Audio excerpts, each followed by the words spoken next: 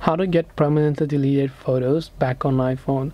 So normally if you delete a certain photo, you can still restore them using the Photos app itself. If you scroll down under utilities, you'll find a recently deleted folder. So once you unlock your recently deleted folder, what happens over here is that you will be able to go ahead and then basically restore any of the photos. But if you even deleted it from your recently deleted, then what do? Well, there is only one hope, and that is to restore from your iCloud. So open your browser and go to iCloud.com and log into your account. Once you do so, scroll down to the bottom and you'll find an option called data recovery. So tap on data recovery. Once done, here you'll find an option that says restore files. So just tap on restore files, and once you've done that, you will be able to restore all of the photos that you might have to your phone. So this way you'll be able to get permanently deleted photos back on iPhone. I hope this video was helpful. If you have any questions, feel free to leave them down below. Thank you for watching till the very end, and as always, see you soon in the next video.